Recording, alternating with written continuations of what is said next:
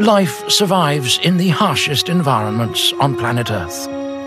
Searing deserts to frozen Arctic tundra. However, there are more toxic places, our cities, and these have spawned entirely new subspecies. The Australian bin chicken.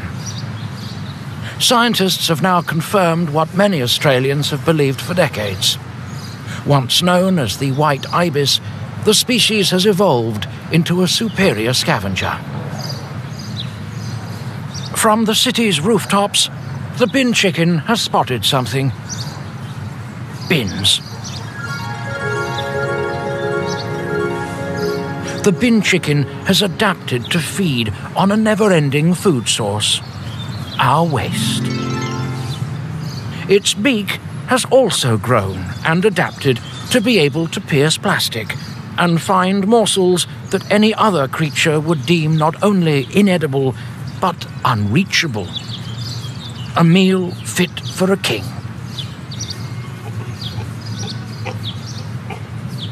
The bin chicken's vocabulary has evolved too, enabling it to effortlessly communicate with the city traffic.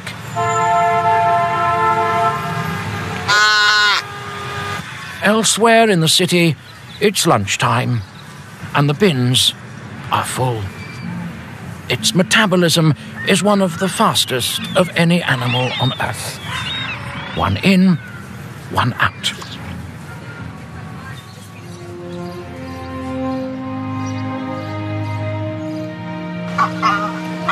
This mother is feeding one of its 700 chicks. A hard day of dumpster diving has paid off. This cocktail of burnt tobacco, Chico rolls and bin juice will keep this demanding chick satisfied for the next 10 minutes. Regurgitated bin juice. Yuck. It really is an awful bird. Our waste will live on, long after we humans have left this planet.